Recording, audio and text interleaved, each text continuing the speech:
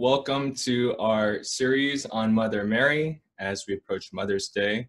This first topic is in the School of Virtues with Mother Mary, and we'll begin, of course, with the prayers. So if you'll join me in the name of the Father, the Son, and the Holy Spirit. Amen. Remember, most blessed Virgin Mary, that never was it known that anyone who has fled to thy protection, implored thy help, or sought thy intercession was left unaided. Inspired by this confidence, we fly unto you, O Virgin, O Virgins, my mother. To you do I come, before you I stand, sinful and sorrowful. O Mother, the Word incarnate, despise not our petitions, but in thy mercy hear and answer me. Amen. In the name of the Father, the Son, and the Holy Spirit. Amen.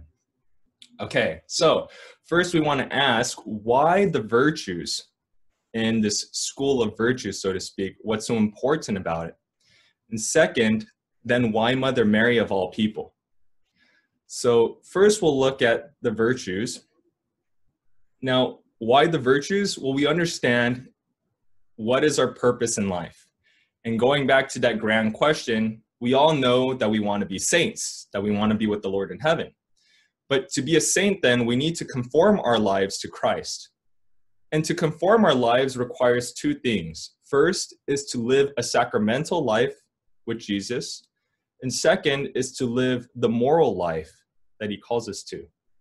Now, the sacramental life, when we're not in this pandemic, in this quarantine, it's not difficult to do because our churches are very generous in offering the sacraments. But the moral life, now that is a lifelong battle. And that's something that we can all improve on just because, let's face it, we all sin. So the idea then is to focus on how we can improve the moral life by looking to prime models. And that's when we go to Mother Mary. So why Mother Mary?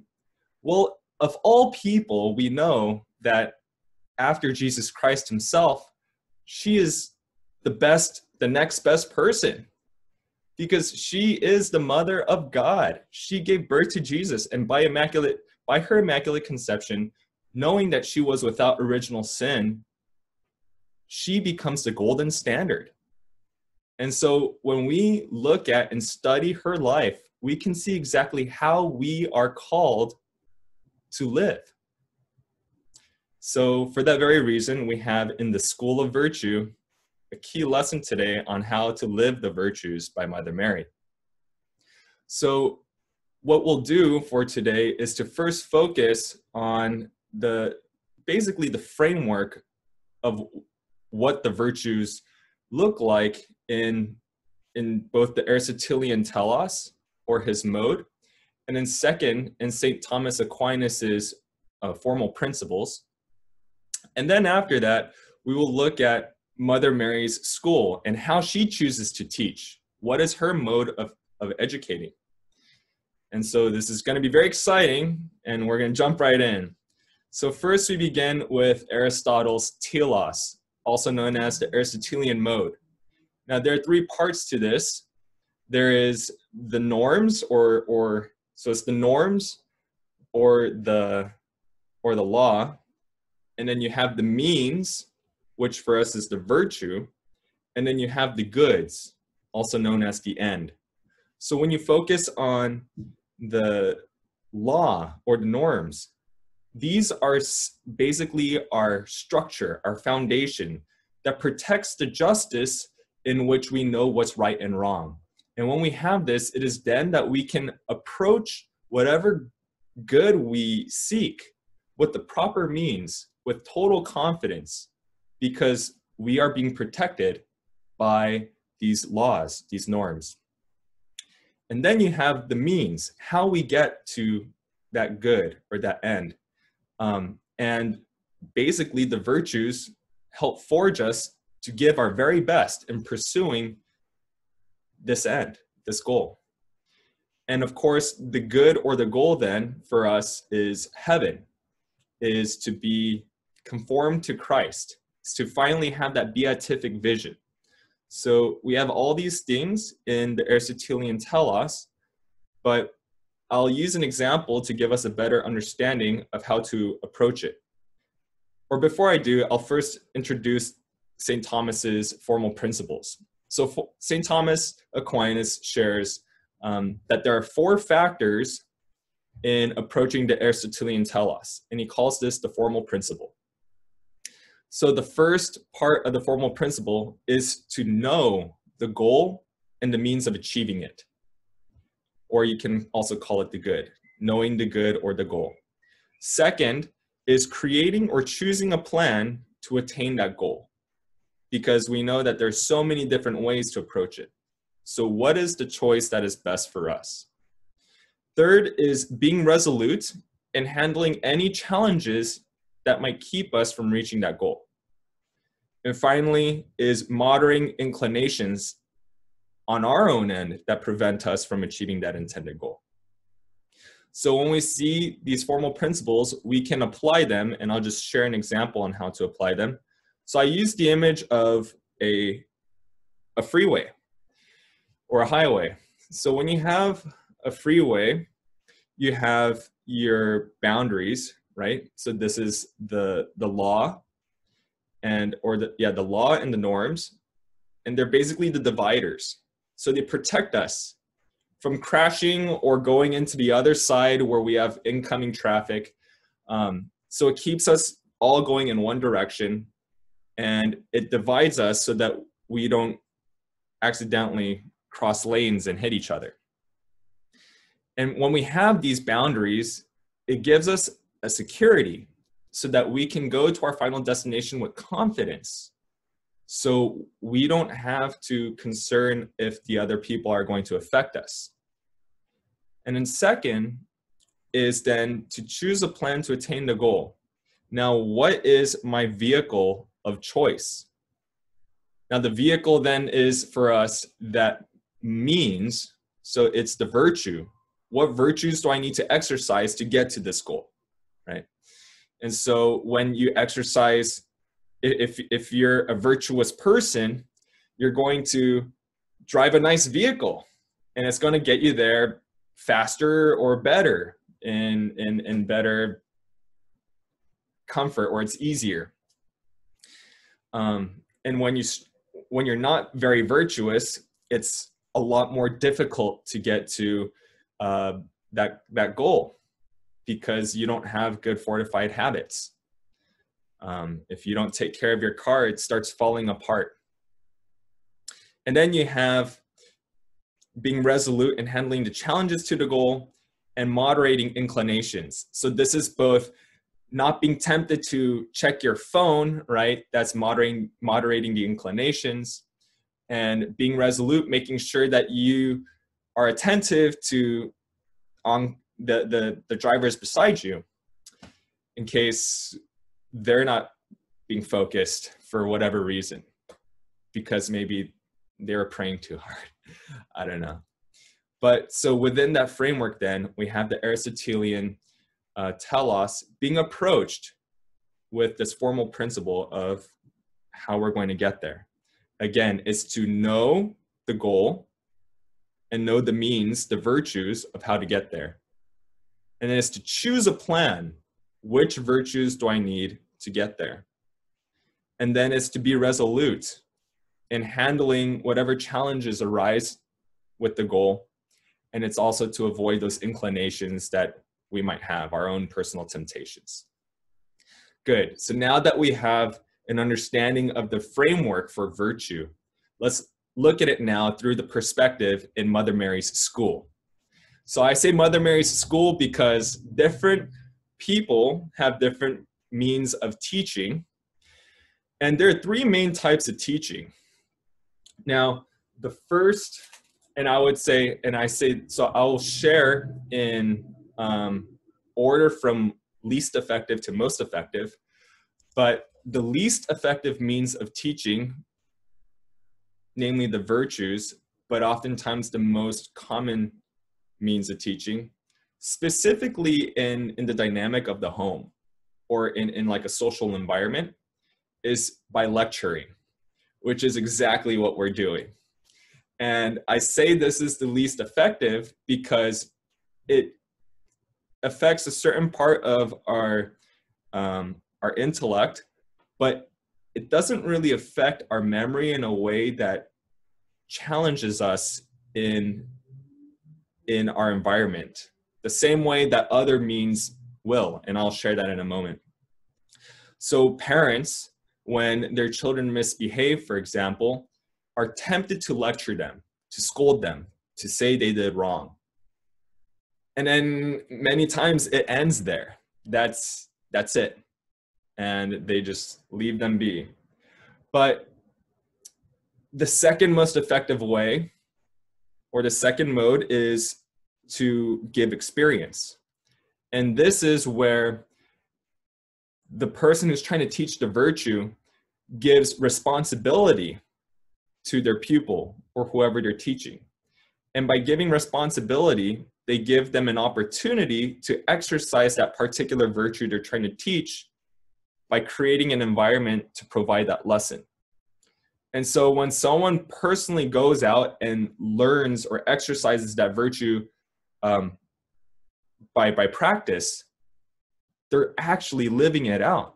And so that's a very effective way to do it, because virtue is namely the repetition of good habit. And so long as they keep this going, hey, they're in the process of mastering the virtue.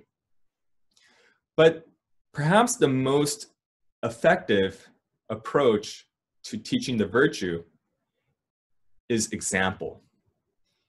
An example means that rather than talking the talk, we walk first, right?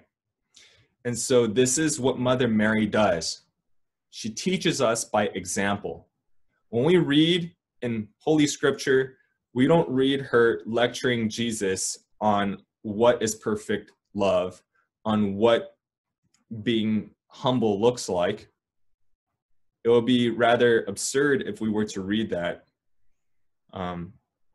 if we didn't see it by her example. But rather than using any lecture of any sort, that's not even in the picture, that's out of the question. She only teaches us by her hidden humility. And only for those who are interested in learning from her, we can read between the lines and we can really focus on how she teaches by her actions, by the way that she lives her life, by whatever is said from her heart and from her physical mode of being that is between the dialogue. And so this is important for us because she teaches us in a heroic way what is written all over the stories about her.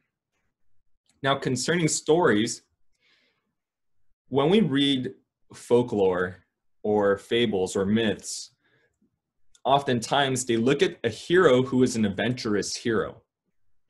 And the good thing for children is that when they read about an adventurous hero, they see someone who really taps into their imagination and inspires by taking them into this place. But for the adult, the challenge is that the adventurous hero, which is nice as a good story, doesn't apply practically to the common day hero. And the common day hero is the one who, in the most ordinary of life, continues to practice the virtues, namely by continuing to persevere in what's difficult and what's not pleasing, and modeling the virtues in that way.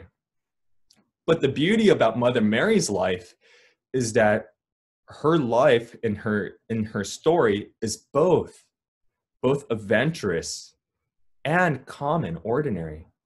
So she is a hero in both of those regards. And for that reason, she's the perfect example because she teaches everyone, whether you're a child, whether you're an adult, or whether you're a grand adult.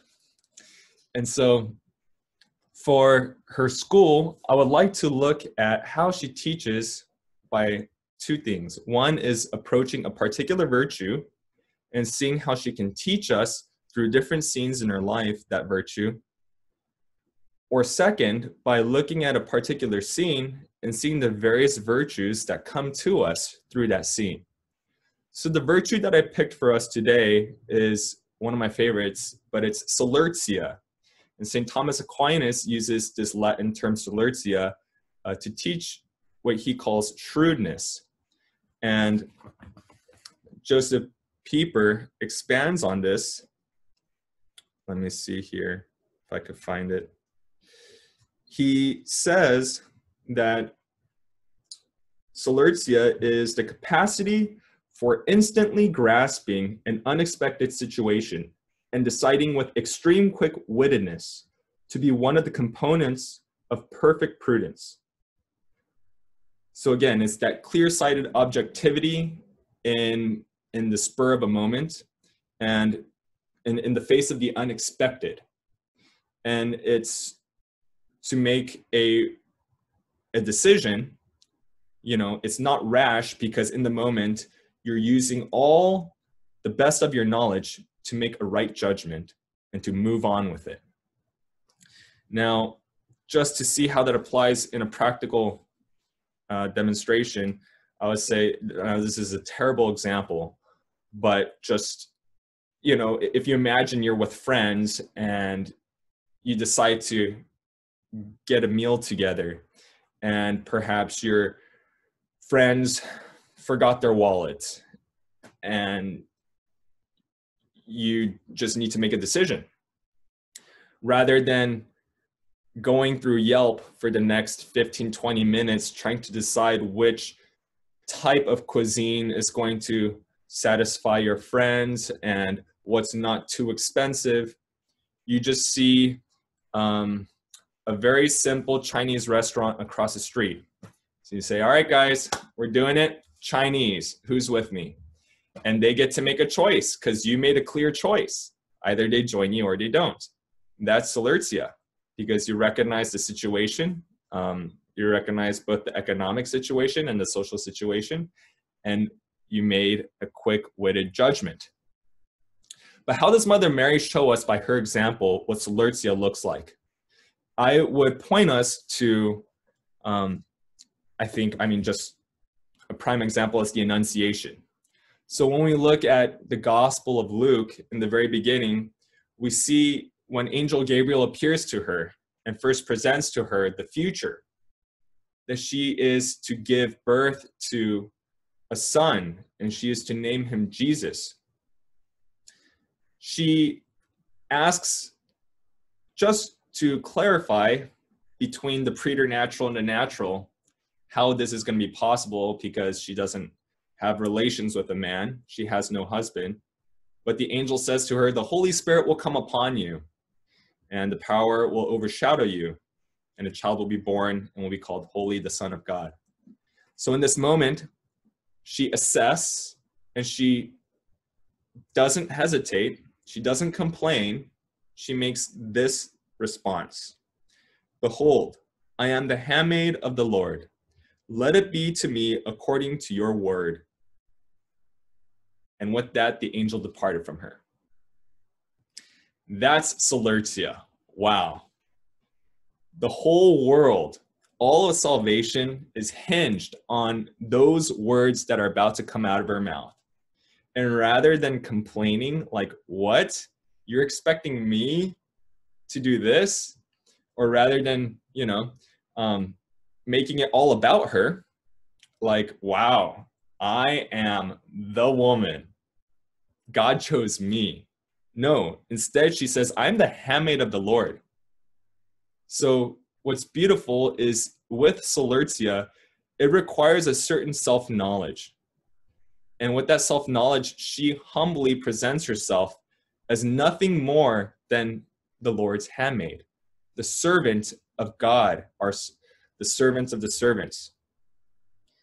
And she says, let it be done to me according to thy word. What's beautiful about this is when she says this, she models for us what our humility should look like. Solertia requires tremendous humility. And when we think of how Jesus later on in life responds to the Lord's will, we see that there was probably a tremendous amount of learning from Mother Mary in his humanity. Because we see, later on, Jesus says, whoever sees me sees the Father. I do the Father's will. And he also says specifically about having to pick up our crosses, to deny ourselves, to pick up our cross and to follow him. But because this isn't following him, but it is following the one who sent him, God the Father. And so this is a good example of recognizing how Mother Mary shows us that quick-wittedness to make right judgment, even in the most unprecedented circumstances. Like, this is beyond belief, this is impossible, but God can always make the impossible possible, and he does. And then the second part is for us to see, I think, for example, in the wedding at Cana, Mother Mary, when she sees those urns empty without wine, has to make a very quick decision.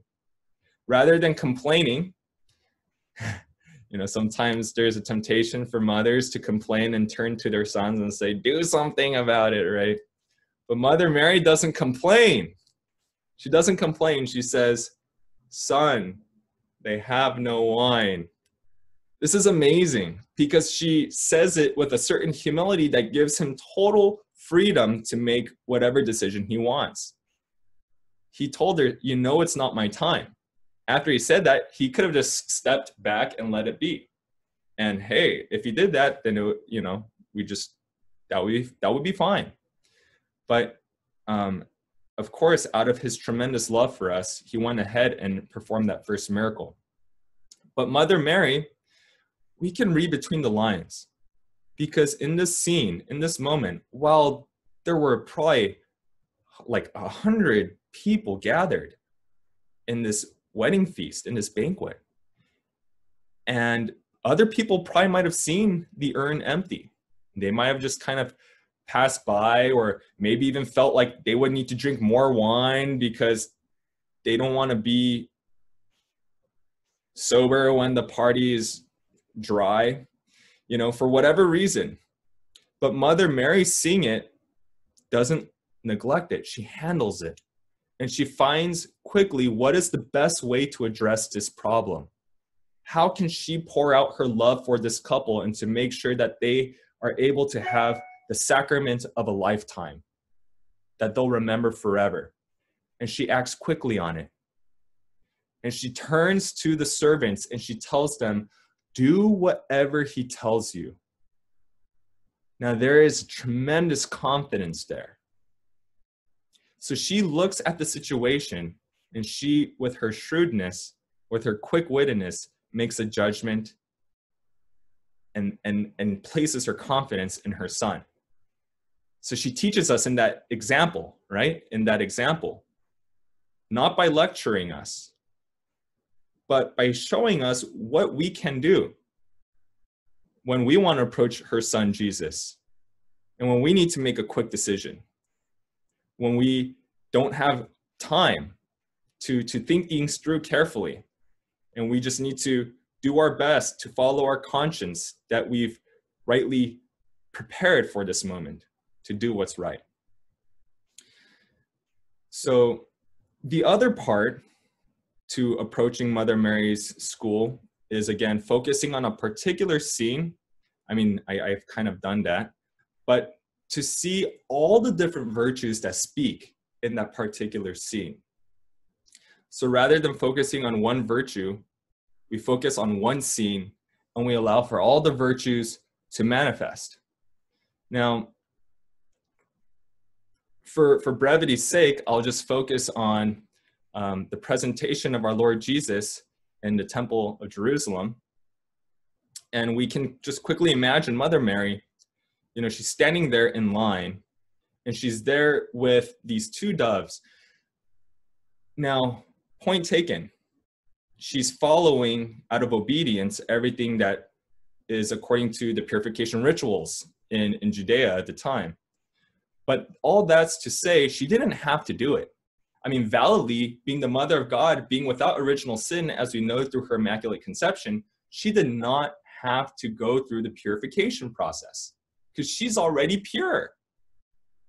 I mean, she had no relations. But what we understand is this is how she teaches. And she chose to stand in that line and to follow whatever whatever laws the society has. And by doing that, she humbly submits. And this is something that Jesus follows as well. Because think about Jesus's baptism. Jesus did not have to get baptized, but he chose to do it in order to bring us into our Lord's family as his children. But Mother Mary, so she teaches us by this particular moment. And we can think of all the virtues there. There's humility, there is obedience, there is prudence, so as not to start a scene with all the other women, to stir jealousy. There is tremendous fortitude, patience, and the list can go on and on. But the beauty for us is that with Mother Mary in her school, anyone can learn the virtues. You don't have to be a moral theologian. The layman can really become a master of the virtues just by spending this quality time with her. So this is a great time during the month of May to spend these next days, these weeks, really contemplating all the scenes in her life and to seeing in what ways she can help us to strive to be better in those particular virtues that will help us to master ourselves. And in doing so, we forge our nature and open the doors for God's grace to flow in evermore. So that's it for today. And please join us for our next talks on the series, especially with the Rosary and getting to know Mother Mary as our mother. God bless you, and we'll see you next time.